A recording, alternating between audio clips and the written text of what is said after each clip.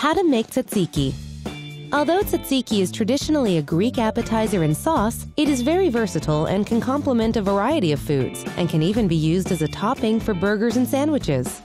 You will need 1 pint of plain Greek yogurt, 1 cucumber unpeeled and seeded, 1½ teaspoons of kosher salt, half a cup of sour cream, 1 tablespoon of vinegar, 2 tablespoons of lemon juice, 1 tablespoon of olive oil, 1½ teaspoons of minced garlic, 1½ teaspoons of minced fresh dill, and a pinch of freshly ground black pepper.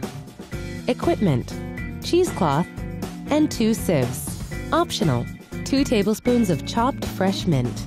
Step 1. Line 1 sieve with cheesecloth and place the sieve over a bowl. Then spoon the yogurt into the sieve and set it over a bowl in the refrigerator for 3 to 4 hours to drain. Step 2. Grate the cucumber and add 1 tablespoon of the kosher salt. Then place it in the other sieve and place the sieve over another bowl. Set it in the refrigerator to drain. Step 3. Transfer the yogurt to a bowl. Squeeze all of the liquid from the cucumber and add it to the yogurt. Step 4. Mix in the sour cream, vinegar, lemon juice, olive oil, garlic, dill, pepper, and the remaining salt. Some recipes add 2 tablespoons of chopped fresh mint. Step 5. You can use it as a sauce for gyros, as an appetizer dip with pita bread, or as a side dish with a meal. Did you know?